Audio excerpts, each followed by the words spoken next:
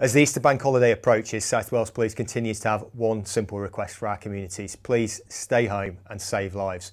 We and our partners, particularly those in health and social care, are working around the clock to care for and keep people safe during the coronavirus pandemic.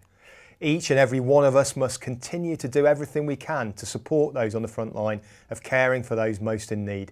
Doing so will protect them and our NHS and ultimately save lives. The vast majority of the public have understood the need for these restrictions and have made real sacrifices to ensure they protect themselves, their loved ones and the NHS. But a small minority continue to show disregard for the rules in place and consequently are putting themselves and others at risk.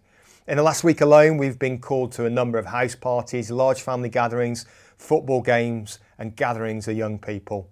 We were also called to assist the Coast Guard, who had to rescue a group of people who took a trip to Sully Island.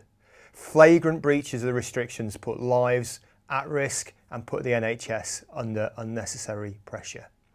The principal guidance is really clear. Don't travel unless it's essential and don't meet with others from outside your household. Our officers and staff will continue to engage with our communities, but with the restrictions now firmly embedded, the public can expect to see enforcement action taken against those who continue to flout the rules. We don't want to issue fixed penalties or prosecute people, but we are being left with no choice during this period due to the irresponsible actions of a very few people. We appreciate that the measures imposed are unlike anything we've experienced in our generation, and staying at home for prolonged periods of time can be difficult. These measures have been imposed for the benefit of all of us, and we are going to play our part in continuing to slow the spread of the virus. So the message is really clear.